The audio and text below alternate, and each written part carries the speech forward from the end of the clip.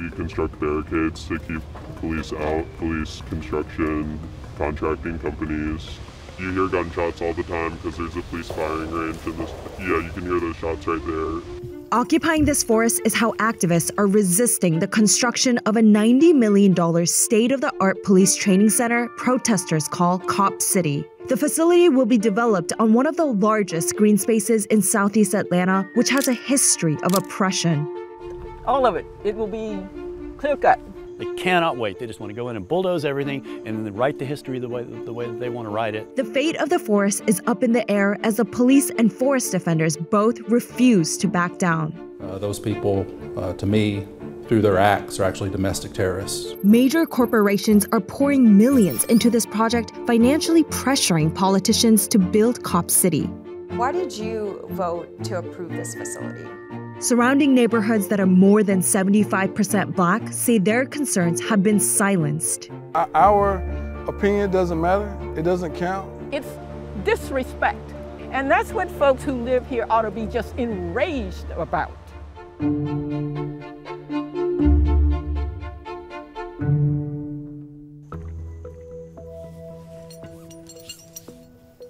I still get anxious when I'm coming down.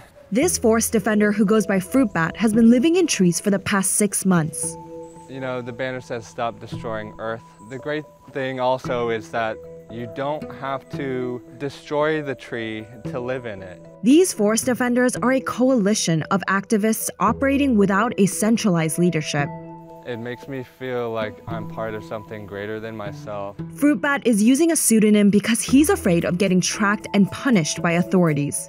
The police, FBI, and other agencies are currently investigating the movement against Cop City. You know, the SWAT team has come through here before and arrested people. Several protesters were arrested during a police raid after a confrontation in which activists allegedly threw Molotov cocktails at officers. Forest defenders say authorities have continued to destroy tree houses during raids. Sort of a main gathering. As we toured the forest, we heard gunshots for hours. And you can hear the gun firing. That's coming from a police firing range that already exists nearby.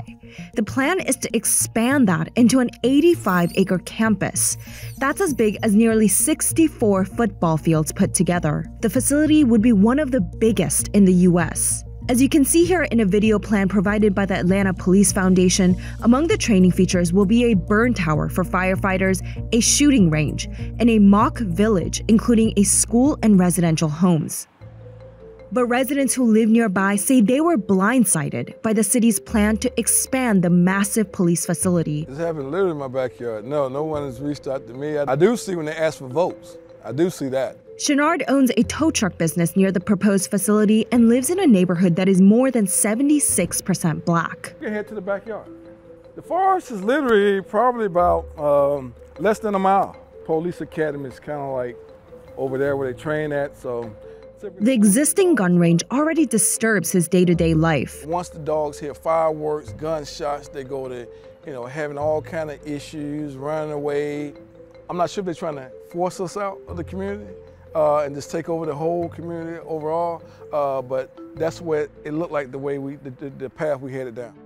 Atlanta's proposal to construct the police facility here speaks to the land's painful history. The site was a prison farm until 1995. Prisoners there were subjected to harsh punishments and slave conditions, including poor sanitation, nutrition, and overcrowding. Some critics say claims of unmarked graves have not yet been properly investigated.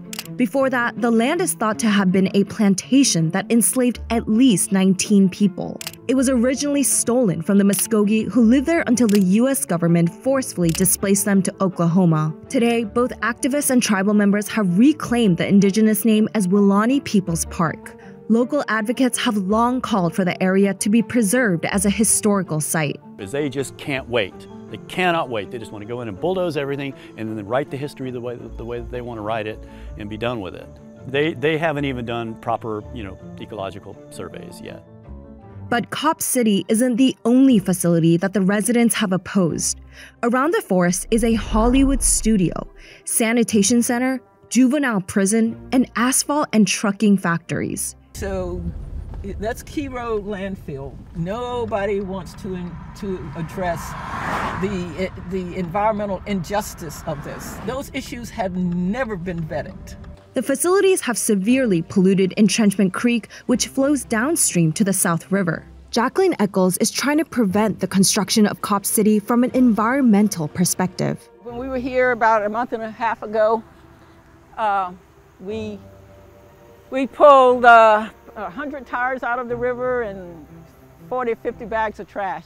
When you look at the rivers, the creeks, none of them meet water quality standards. And the cheapest way to improve water quality is to protect the green space. In a 2017 report by the city's planning department, the South River Forest was designated one of Atlanta's 4 major lungs. Now, the city is walking back on its vision to conserve the forest. To just turn around and just disrespect the community, because, you know, it's not, they never cared about the river. So we can accept that. But you're disrespecting the people who live in South Atlanta. And that's what folks who live here ought to be just enraged about. Some neighborhoods around the forest are more than 90% Black and are low income with health challenges such as asthma. Getting rid of the green space will also leave them vulnerable to impacts like stormwater flooding. And it's not like you can create a situation to moderate the impacts. You can't.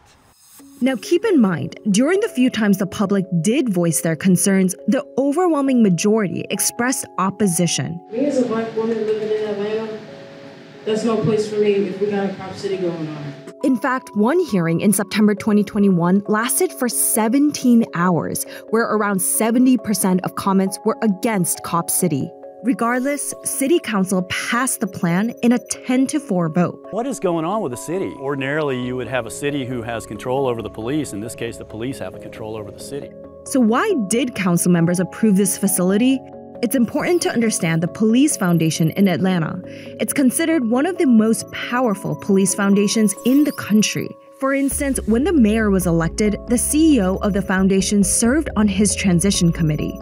Among those sitting on its board are leaders of corporations like UPS, Wells Fargo, Chick-fil-A, Home Depot, and Delta Airlines. The APF raises investments to finance police projects like Cop City. Of the $90 million needed to build the facility, $60 million will be funded by the foundation's corporate donors. The remaining $30 million will likely be paid by taxpayers.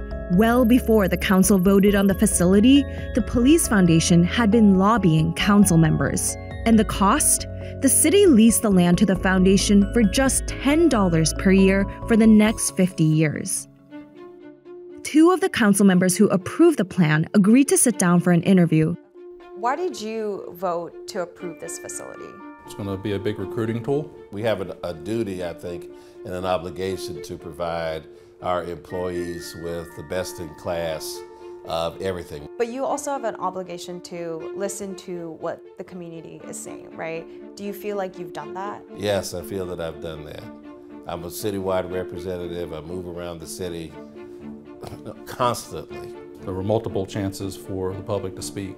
I've never been to a neighborhood planning unit meeting or a neighborhood meeting where I have been told, we don't want this. So why here?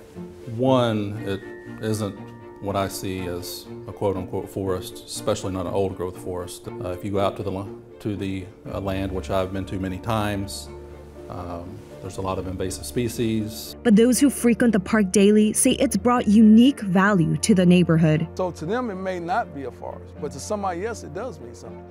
The saying is true, one man's junk is another man's treasure. But these are the same individuals don't even live in the community. They don't live in the community. They don't care. What they care? They don't care at all.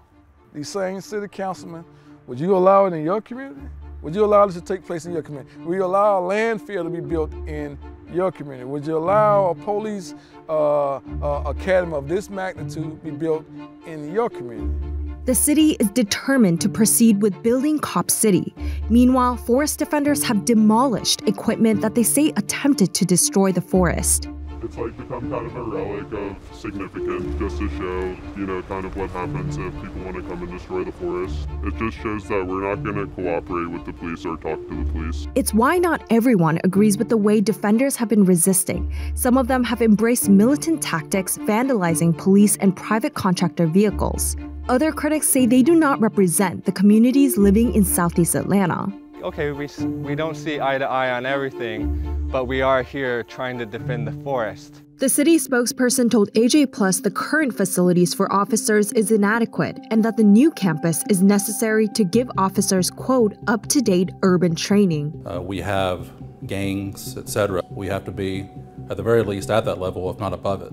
Less than 3 weeks after the police killing of George Floyd, an Atlanta officer fatally shot Rayshard Brooks in the parking lot of a Wendy's. His death reverberated nationwide calls to defund the police, eventually resulting in the burning of the restaurant and the resignation of the city's police chief. But the city's response afterward was to increase police funding to improve officers' morale. Atlanta is one of the most surveilled cities in the U.S. with extensive technology financed by the Police Foundation. Our neighborhoods are essentially occupied by police. Organizers in majority Black neighborhoods have been looking for internal solutions to combat violence such as de-escalation tactics.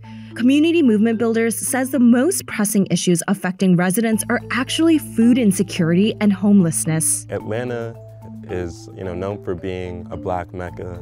It's known for having a lot of Black politicians, but a lot of times those decisions that they make are not in the interests of the Black masses here that are overwhelmingly poor and working class, but rather in the interests of their funders. The Police Foundation has said it's incorporated public opinion by promising 265 acres as green space and that it will also invest in trails for the public. Let me put it this way. Whoever thought of the notion that you can create a park-like environment next to a police training facility. You can go out and walk along the trail and just hear the gunfire go off. I mean, it's almost like that's what you're used to anyway, right? So we just bring it home kind of thing, The Police Foundation says it will move forward with the construction and open by the end of 2023. But families and schools are refusing to let that define the future. Stop Up City! Stop Up City! Stop Up City! They're hoping increased awareness will stop the construction. Don't cut down the trees! This forest is important for me because it reflects what is happening worldwide now. Even though we have an urgency and climate emergency, the rich people of this world, keeps extracting and keep making themselves richer and richer. Not all protesters we spoke to were anti-police. Some were hopeful officers could receive better training to deal with non-violent cases involving mental health issues. I'm all for the cops training centers. Do it, because the cops need to be trained, but not at the risk of cutting down the forest. But they collectively agree they're done letting the city sideline their voices. This fight is not a fight about what City Hall is going to do. This is a fight about what you and I are going to do. City Hall doesn't have the last word on this fight. We have the last word on this fight.